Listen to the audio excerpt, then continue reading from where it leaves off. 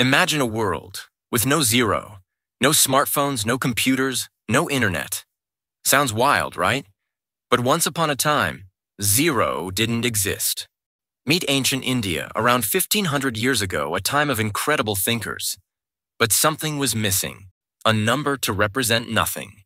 And then, a genius named Brahmagupta had a brilliant idea. He gave us this symbol zero to show nothingness, emptiness. But wait, it wasn't just a number, it was pure power. With zero, the world could calculate the unimaginable. It's the foundation of modern math, science, technology, and everything you love today.